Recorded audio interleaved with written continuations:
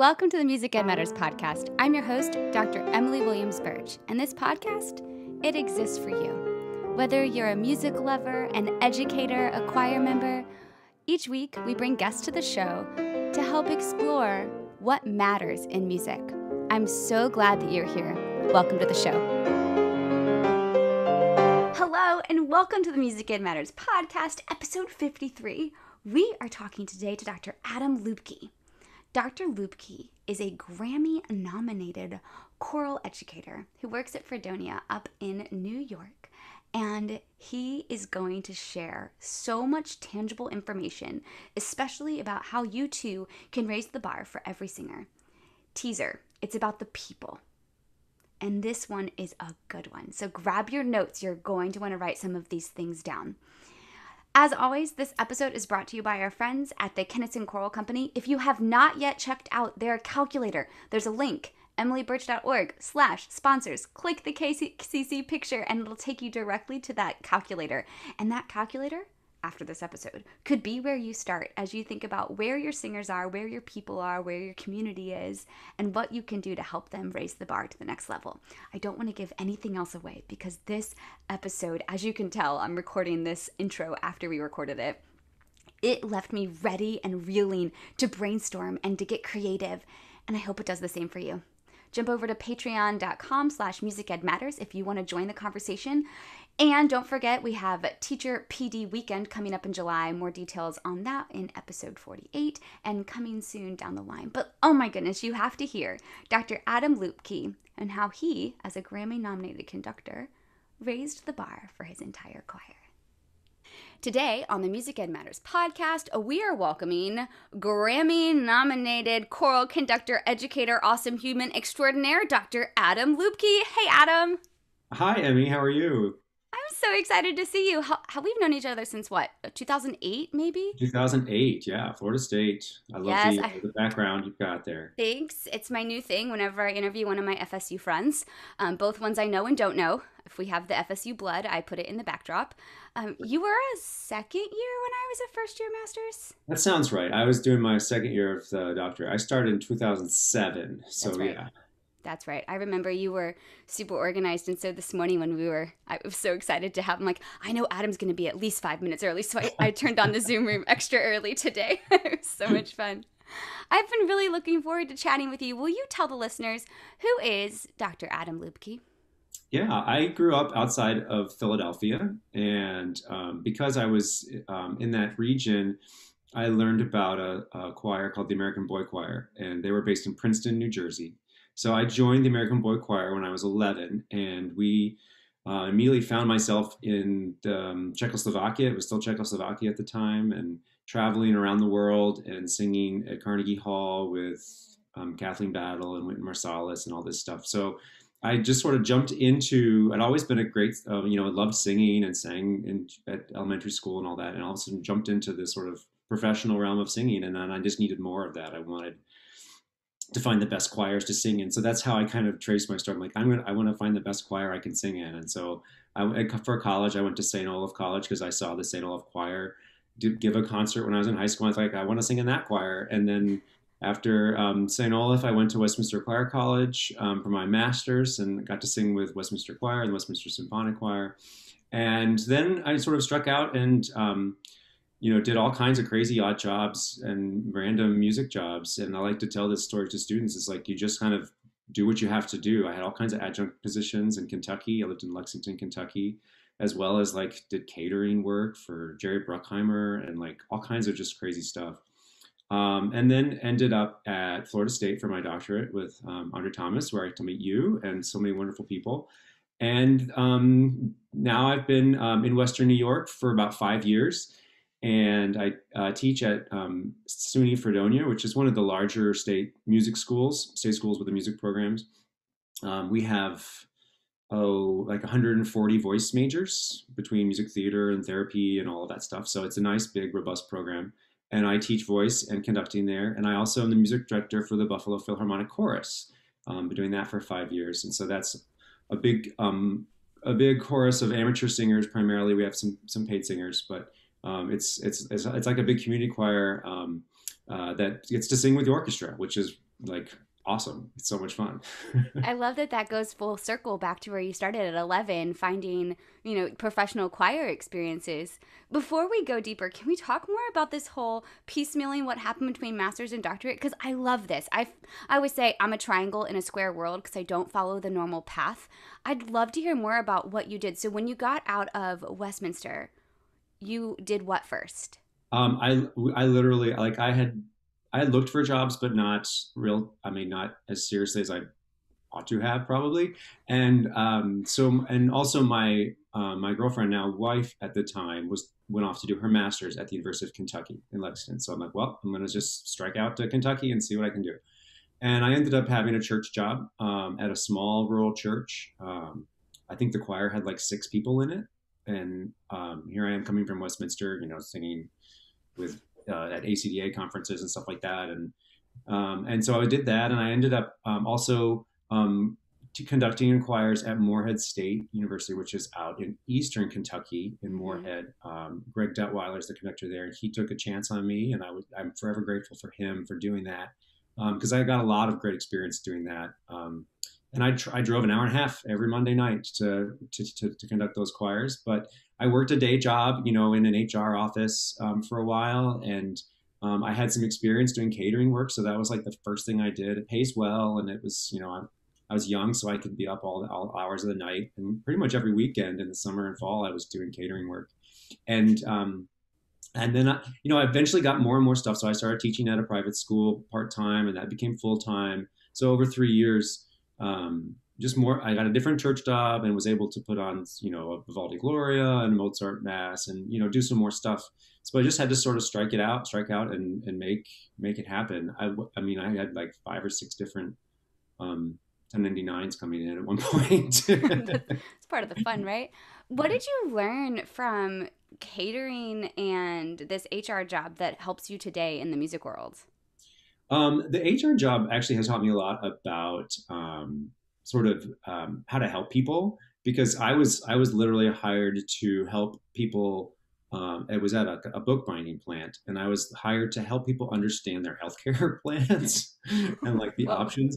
So I had to really I had to understand what healthcare plan options are, which were just completely Byzantine and still are, and then explain it to people who were just coming off like the third shift. And so So like they were tired. it really got me to sort of cut through the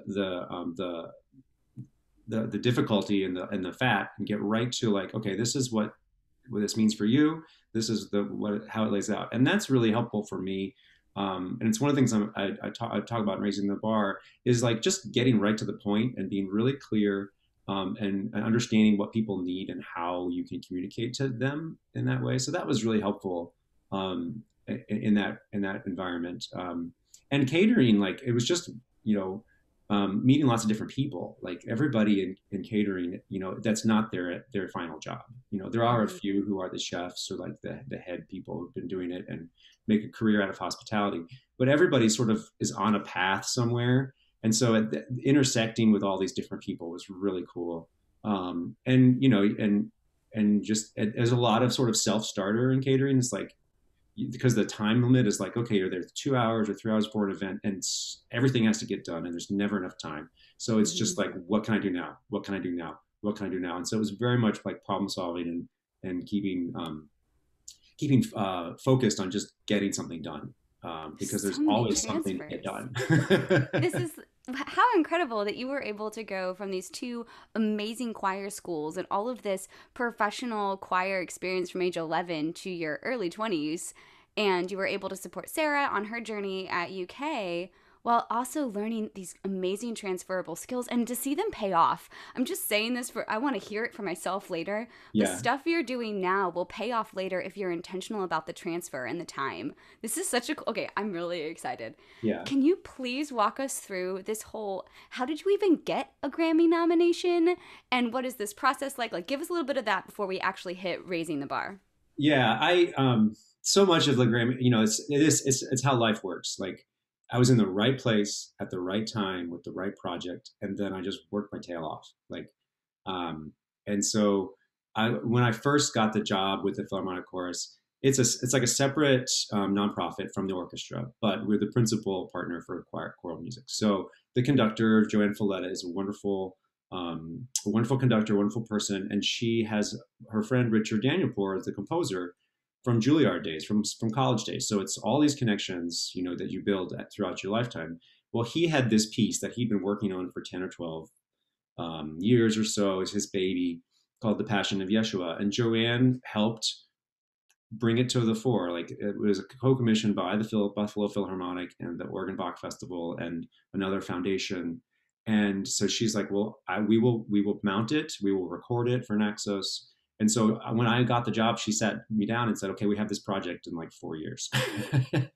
And they knew that it was coming for, okay, that's another skill. Look at how far out you're planning. If you see the big picture, oh, this is so good. Okay. So it was like 3 or 4 years before it even was like going to happen. I'm like, oh, wow, this is great. And I even kept like, I'm like, I had a couple of opportunities to do other things. I'm like, no, I really want to do this project, to move maybe or go to another place. And it paid off. I mean, this was Richard Danielpour's baby. He nursed it and he pushed it and pushed it and pushed it with the Grammy situation. All of that is kind of very political and insider stuff. And he's based in LA. So like, he's right there where it's all happening. And he really pushed it, and it got the recording. I was able to work with a new colleague, James Bass, who is the director of choral studies at UCLA, and his chamber singers came out and joined the Philharmonic Chorus. And so there was a great exchange in that way, where they got to like be on stage with a professional group, but we also, like, my singers got to see this young, fresh enthusiasm, particularly for a piece that was kind of hard to sink our teeth into at first. And so just all these things sort of came together at the right time. I was in the right place, and I called so many extra rehearsals for that preparation. And I remember JoAnn Falletta usually comes to visit the chorus just the week before a concert season. She came like 2 or 3 weeks before, I think it was 3 weeks before the actual performance, just to like check in, and see, make sure everything was okay. And that really helped everybody sort of gain the seriousness of it, and helped us know what we really needed to focus on in those last 2 weeks to get together. So it was just kind of all those things happened. And it happens to be like, and JoAnn Falletta does a lot of recording for Naxos. She's won 3 Grammys already. And this recording just happened to be a choral piece that, I was in the neighborhood for. So it was a lot of fun. I worked hard to try to get the singers to get to that level. And so that's what I'd like you to talk about a little bit today. Definitely. Just before we dive into how to raise the bar so we can make this applicable, I just want to point out a few things that you said that are resonating right now, hardcore. I feel vibrations. So you did a lot of hard work with intentionality, focused on a goal. You shared that goal with everyone around you, including your choristers. You collaborated with people, you had partnerships with people, and you were not afraid to call the extra rehearsals, to put in the extra time, and to say no to other opportunities so you could focus on that one goal. I don't know who needs to hear that, but man, this is a great story. Okay, let's talk about how you raised the bar. So this is a group of amateurs with you. How did you get them to professional level, to Grammy nominated level? Well, I think, I've been thinking a lot about this now that's actually happened. And I've been reading a lot of sort of organizational management ideas too. And you sort of and it's so much of what we do as teachers and conductors is to tap into the strengths of the people that we have in front of us.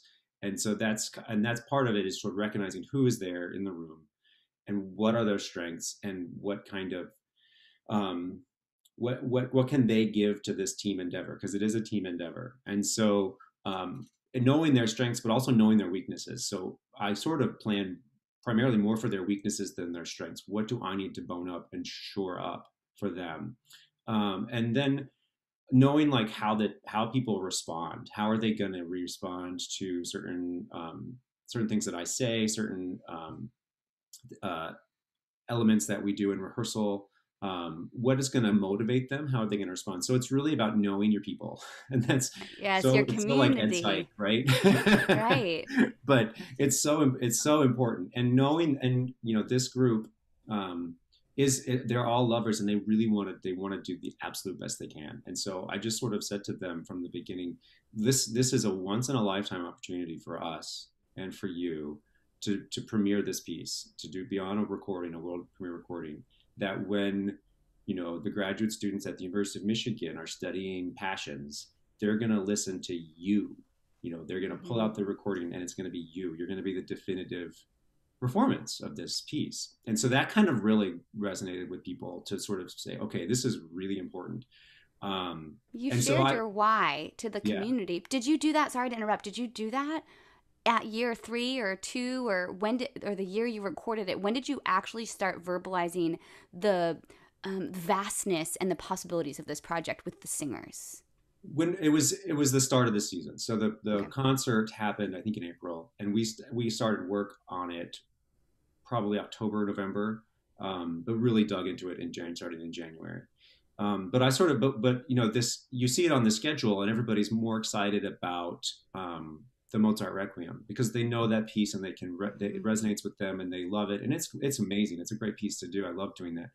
But you really need to, in order to raise the bar, I think you really need to lay out the stakes. What are the stakes? And it's not just for a group like this; it's for kids too. Like, this is the one chance that these people get to hear you sing, right? Or I remember being taught in the American Boy Choir, no matter who's in the audience, they've come and they need to hear you sing, right? So that's the stakes for this performance. First of all, they paid money. You have to give them the best because they paid money. But more importantly, whether it's 2 people or 2,000, they're there because they're there to hear something and to experience what you have to offer. And so laying out the stakes for it was crucial. And 2, seeing it on the calendar, it's like, oh, what is this piece? It's got a weird title, Richard Danielpour. I don't know who that is. It looks like it's in Hebrew, which is not a huge hurdle, but it's a little bit of like, a little foreign for most. Just a little out of people's comfort zones. Out of people's comfort zones, right? And so I sort of just had to talk about it, and I talked about it as part of the tradition of the Bach Passions, because something they can relate to. We had luckily just a couple of years before done Bernstein's Chichester Psalms, and there's a lot of similarities with that, particularly in terms of text and some of the. Did you plan that intentionally? Nope. But you made the connection, and you made the transfer. Made the connection, yeah. Yeah. That's making their eyes open to the transfer, to the connections, to something familiar. I actually just heard a little quote about how, if you're a boat in harbor, you're safe, but boats weren't actually designed to be in a harbor. They were designed to be out in the water. But to get to the water, you have to go through the ravine, and the ravine is scary, and it's things you don't know, but it's surrounded by your comfort zone. So if you jump out of your comfort zone and into that ravine, you jumped out of Mozart into this amazing new piece, and look what came out of it. Yeah, absolutely. And I bet if I after everything happened, even before the Grammy nomination, just to be on the recording and being part of the experience, I bet if we went down the row, the majority of people would say this was one of their most inspiring and memorable musical experiences. Just going through the process of all that. And so it's really about getting everybody invested in some way, speaking to them so that they can get invested. And I think about the literature for the business world. It's all about you have to meet deadlines, right? And so how do you motivate people to meet the deadline? Well, you build in motivations, you build in bonuses, you build in all kinds of incentives to get there. And so, and in my world, it was sort of like, these are the incentives, like this is going to be a unique experience, the one of a kind of thing. Those are the incentives that meet people on the path to get to that deadline, because it is a deadline. And I've had fun conversations with some of the players in the orchestra. It's really stressful. I mean, I definitely lost some sleep over this piece. No doubt. But one of the conversations I've had with a buddy of mine who went to Interlochen for high school, a great music art school, did his master's and bachelor's at Juilliard, and he's the principal trombone player, and he's like, and I'm like, I feel like I'm only really as good as my last concert, That's how high the stakes are sometimes. And he's like, yes. I had a teacher once say, you're only as good as the last note you play, because which is really, humbling to think about. It's kind of it takes all the process out of it. But to a point, it's true. Like you're always trying to increase, to raise that bar. You're always trying to like make actually, get to the best of your potential, actualize your best potential with every step of the way. So you start with getting them approach. invested, and Yeah. then you told them how to stay motivated through it, and you related it to business practices. Oh, I'm sorry I interrupted you. This is just so good. Like, I feel like people need to be taking notes because this is so transferable to your classroom, to your project, to your life. What happened as you started, once they were invested and they were motivated to those checkpoints, to the little bonuses along the way? What was it like in rehearsals? What are other things you did? It was pretty intense, and this is where I think sometimes in education, and I get bogged down in teaching. Like I'm really trying to get people to teach them what I want them to know, and I've learned a little bit along the way, like from one of Dr. Judy Bauer's things is she teaches the rules of expressive singing. So I teach that, and I I think of that more as tools. I'm giving my singers tools. So I give them a marked score. I give them a pronunciation and translation, and I give them these kinds of tools. And I assume that they're smart. I assume that they're gonna do this stuff. And so I don't kind of dwell on hammering that kind of stuff home. It's more about getting everything to come together. And I sort of want them to figure things out, make this, like you said, make transfers, and make connections. And so I expected them to work outside of class rehearsal. I gave them clear assignments like, okay, by this date, we're going to work on this and you need to have it learned. And I might call on you in rehearsal, and so they knew clearly what the expectations were, the deadlines were, but I also gave them the tools to get to that point. And I don't always and I try not to like dwell on, okay, it's a long note, you've got a crescendo. Like I sort of say, what do we do on that long note so that they know what they're supposed to do, rather than tell them. I assume that they are smart and want to be there. And in this is not true for all music situations, but for a lot of them, or at least the ones that I found myself in, most people choose to be there in some way. And I realize that there are some general ed classes where people are just dumped into a classroom. But where I am at a college, the kids have chosen to be music majors. And in the adult world, they've chosen to give up 3 hours every week. And so I assume that starting point, that they're going to be smart and they're going to take ownership, and sort of just expect that as the norm. And I think that helps them a lot too, just sort of do it because, it's already an expectation. So you gave them clear expectations. You're building that empowered community out of a group of amateurs by sharing where we're going. Here's your motivation. Here are the tools. Like, this is so helpful. Okay, what's next? Well, talking about giving expectations is also like being really clear. And this is something I also learned at Florida State. I learned along the way, but clearly it came out at Florida State. The idea of like limited teacher talk, be very clear and specific. First of all, it saves a lot of time, but it really helps people, again, give themselves invested rather than you trying to tell them what to do all the time. And so like the whole 7 words or less thing that Jessica Annapolis has talked about, and giving them specific, clear routines. How I tell them where we're starting is always the same, so they can find it right away. It's never kind of, oh, I wonder where he is. And when I rehearse, I really try really hard to use musical terms, musical nomenclature, because I'm going to assume that they're smart and they know it. And if they don't, they'll figure it out. Particularly with college kids, like they don't always know what some of these things mean, but by expecting them to know it, they're going to have to figure it out. And then I give them the why. Why, if I'm asking for a certain style characteristic or a certain breath mark in a certain place, I give them kind of why, so that just so that they can make the connection and then do it themselves the next time, right? And it also helps them understand my investment in the music. I see it this way. I hear it this way. I think this is going to be the best for everyone to bring it together that way. So I try to, particularly if there's like a, specific musical decision that has been made, tell them why we want to carry through there. Maybe it has to do with the text. Maybe it has to do with the larger architecture of the phrase. But those kinds of simple things. So it's not arbitrary. It is something that they can make a connection to, and then use later on. It really does build that community too. I mean, Yeah. all these pieces are almost step-by-step processes, but they all work well together. What you're telling us, these tools, and if whoever is listening doesn't get anything else other than 7 words or less, tell them exactly what you want and why in the same direction in the music every time.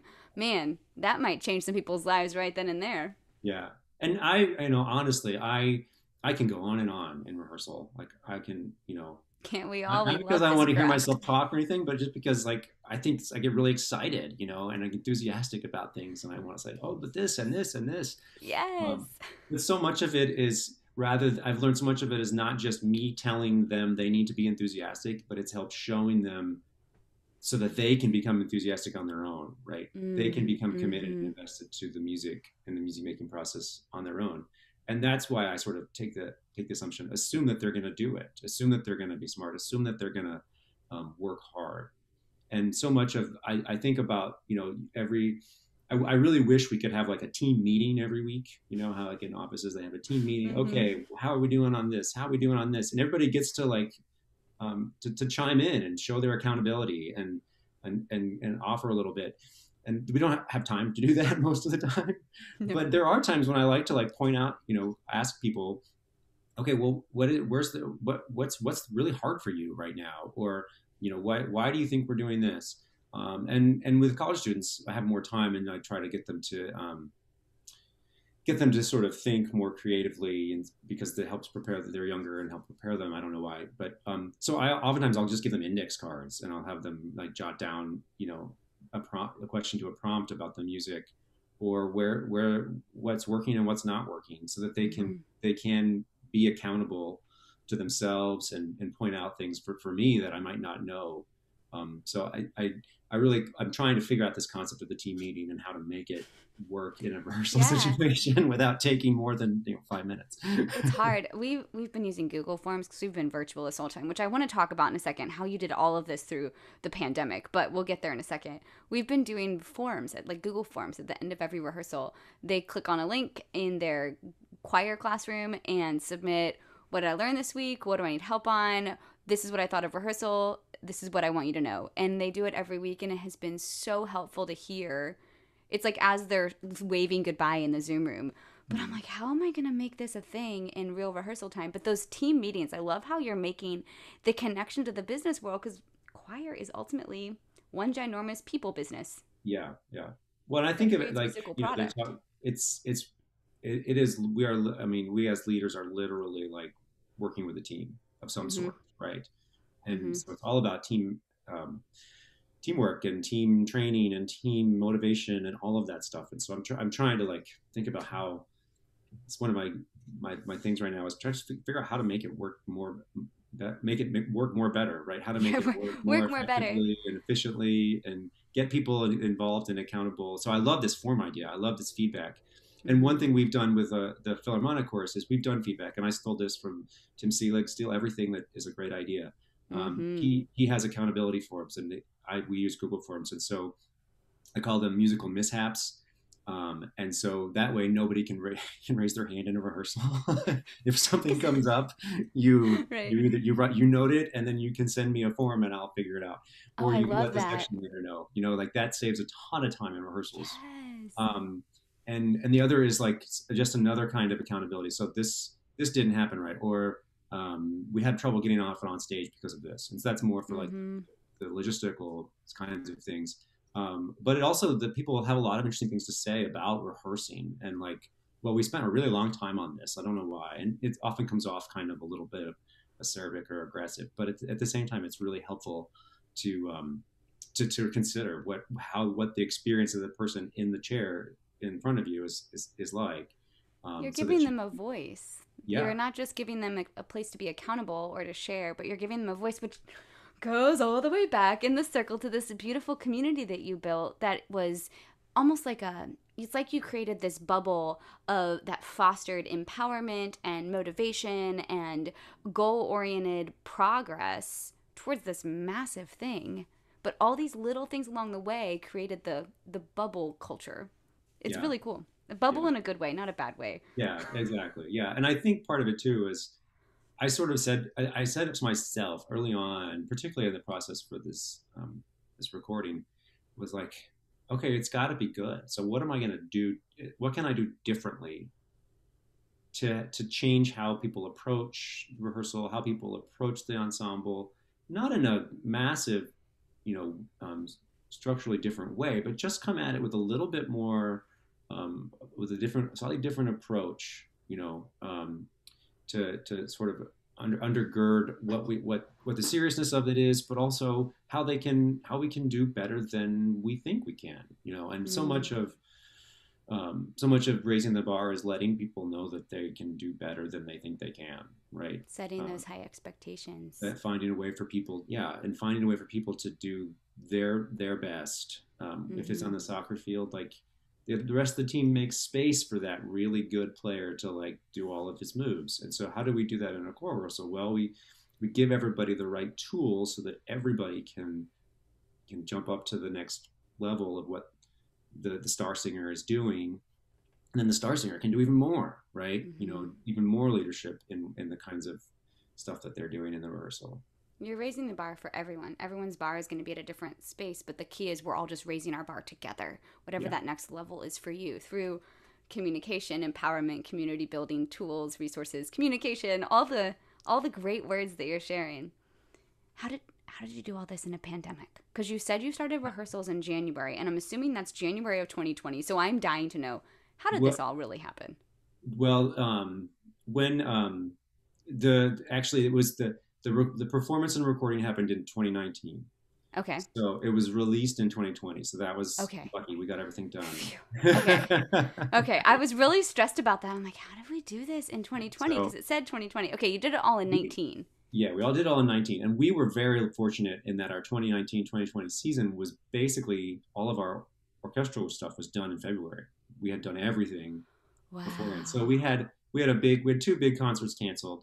And we're going to remount them next year in the spring. But they were kind of independently produced concerts that were slightly different. So what we've been doing in the pandemic, we have not done anything, you know, wild and crazy, innovative. We've been doing the Zoom rehearsals.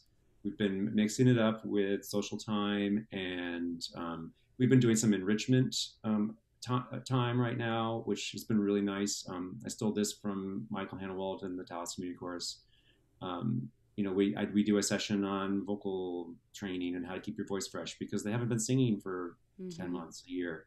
We did a session on the background of For a Requiem. We had our accompanist, who's a fabulous harpsichord player, talk about the harpsichord and how it works.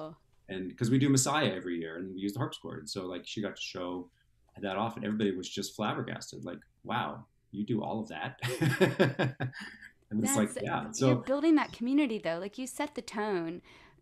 Adam, you have to know that what you did in this whole 2019 set the tone for your choir to be successful in the pandemic because they have this beautiful community and you're fostering it through all of this. Oh, I'm really thankful you're sharing this story. We did do one really cool project in the fall, in that we do a big Messiah every year, sell out 2 venues, 2,000 some people, and we couldn't do that. So I thought I had this vision of like doing a video performance of Messiah in a bunch of different spaces because Buffalo is just an architectural gem of a city. There's just such amazing turn of the century architecture.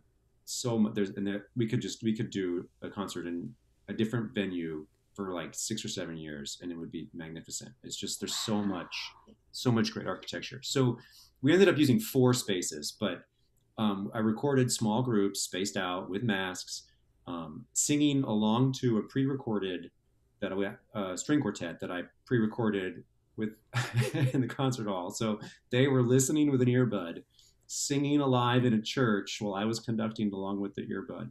And we videoed it, and it was on PBS, the local PBS station.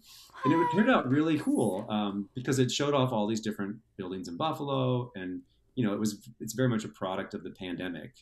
But but it turned out really well. And that everybody sort of, that was something to look forward to again, like a project, like this is different. We're going to find a way to do Messiah because it's like our thing.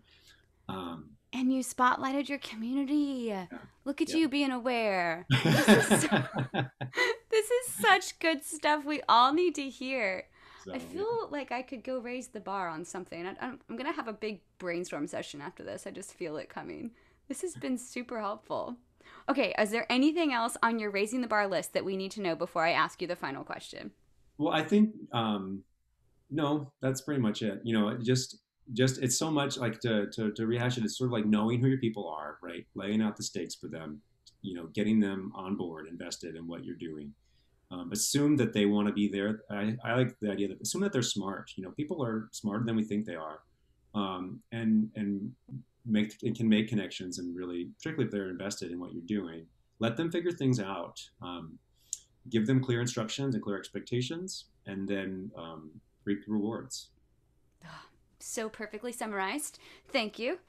I always let the guest share one thing that really matters that you want the listener to walk away with. So the floor is all yours. Other than raising the bar and a million other things you've shared us, what is the thing that matters? One of the thing that matters that I've learned is that it's making music with people is about the people who are in the room with you, right? You've got to serve and lead the people who are there, and not necessarily the people you want to be there or the people that you have dreams about. And so it's so much of knowing who those people are, so much of getting out of my comfort zone and like making small talk with them and knowing who they are and where they come from and what their motivations are for being there. And then understanding their talents and their weaknesses. It's important to know where people need support and help. And so all of that, it's a little bit cliche to say it's all about the people, but I think that that's how you can really raise the bar. Is you have to look around the room and use the talents and skills of the people who are there and highlight them. I think that's what good leaders do in general. They sort of can look around and say, this person's really good at that, and this person's really good at that, and I need to help them with this, I need to help them with that, and I could, well, maybe Susie can help John with that. Seeing all of those connections and seeing that. So it's about knowing who you're with, I think. That's so beautiful. It's been an honor to spend this time with you. Thank you so much, Dr. Luebke. Well, thank you for the time. It's been great to see you again and to chat. Yes, we will definitely talk more soon. I'm really excited to go raise the bar. I'm going to go have like a huge brainstorm session now. People. It's about the people. Raise the bar by getting the most out of your singers, knowing them, where they are, what they need, what tools they need, and leading with empathy. You too can be at the right place at the right time, but you have to work. Make those life connections, make the transferable skills, use organizational management techniques from the business world, and collaborate and tap into the strengths of the people around you. Stop now and think, who's in the room with you, and what can you give them to empower your team? I cannot wait to hear how you raise the bar. Please reach out and let me know. You can find me on Instagram, Dr. MEB, connect with me, emilybirch.org/contact, or better yet, join the conversation over at patreon.com/musicedmatters. I'm really thankful that every week I get to help you think about things and learn and grow. And it is an honor to be your host. Thank you for giving me ideas and options to raise the bar in my own personal world every day. So in case no one has told you, you matter. Obviously, music matters. And I'll see you next time on the Music Ed Matters podcast.